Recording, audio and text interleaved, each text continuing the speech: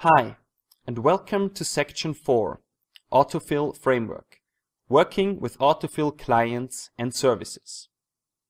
In this section, we're going to learn what Autofill clients and services are, how to optimize your application for Autofill, how to create your own Autofill service, and how to enable or disable specific Autofill services. But first, let's have a look at the most important terms that we are going to need in this video, which is going to be Autofill services, which are apps installed on your device that pose or define as an Autofill service, which means that they can fill data into other applications. One example for such an Autofill service would be a password manager, which is commonly used to fill out forms. It's also important to notice that there can be multiple Autofill services on your device installed, but only one can be active at a time, and it's actually the user who chooses which one that is. And secondly, there are Autofill clients, which define as applications that provide hints to Autofill services about what kind of data certain views in their user interface, such as edit texts, are interested in. Optimizing your app for Autofill. Before we are getting started with actually optimizing our application for Autofill, it's important that we get to know the most important view attributes required for actually optimizing our application for Autofill. And the first one of those important attributes is actually called Android important for Autofill.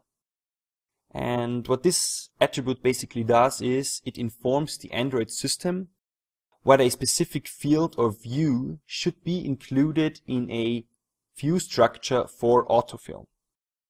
In default mode, which is automatic, the system will, as the name indicates, automatically determine if the view is important or not using heuristics. It's also possible to specifically set this attribute to yes or no, which would then mean that the specific field is or is not included in a structure for Autofill. And the second important attribute is called Android Autofill Hints. And this attribute allows an Autofill service to determine which kind of data an autofillable field accepts. So you might have an edit text that is used for password input. In that case, it might be important to actually let an Autofill service know that only passwords should be filled into this edit text. Alright, I'm back here at my main activity. And before we are actually starting to optimize our application for Autofill, let's have a look at our layout structure of the main activity. So as you can see here, I have defined a simple edit text which we are going to optimize for Autofill. I also have a button in here which is currently set to gone, so you can safely ignore that for now. We are going to need it later on actually. Alright, so as a first step, we are going to make use of the attributes that I just mentioned to make this edit text optimized for Autofill. The first attribute that we're going to set is called Autofill Hints, and we're going to set it to password, for example. And the second attribute that we're going to use is the important for Autofill attribute, and we're going to set that to yes for now.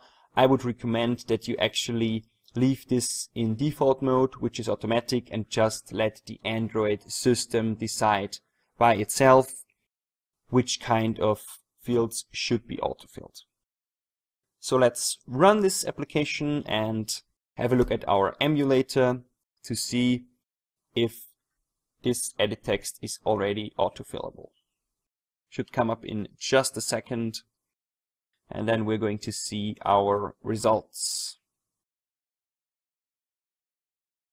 So if I now click in here, we should actually see an autofill dialog coming up suggesting passwords for our edit text. That is not the case right now because the default autofill service, and we've heard earlier that only one can be active at a time, is the Google autofill service. And as I'm not logged in this emulator, it doesn't know which kind of passwords it would fill this field with.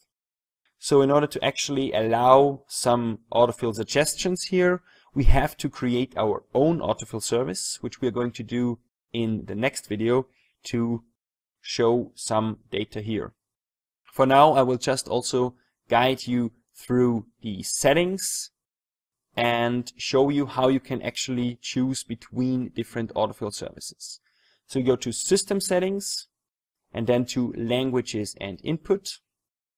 And then we can actually expand this advanced section here, and you should find an entry called Autofill Service. And if you click here, you can choose between the different autofill services installed on the device. By default, it's the Google autofill service. And as I've mentioned before, in the next section, we're going to create our own autofill service, which is this one, enable it, and then again check our results for autofill and if it actually works then. Aside from these layout attributes, it's also possible to set autofill hints via code. So I'm also going to show you that right now. For that, we just head back to our main activity and access the edit text. And then we can make use of the set autofill hints function to actually set autofill hints for this edit text. And what's very nice here in comparison to setting it via layout attributes is that we can make use of the view class and its autofill constants, which already provides predefined values for password, name or email address or username, which are probably the most common ones that you are going to be using in your application. It's also possible to set the important for autofill property. Again, edit text. And then we can choose between the different importances for autofill. For now, I'm just going to set it to auto, and this should yield just the same result as doing it via layout attributes.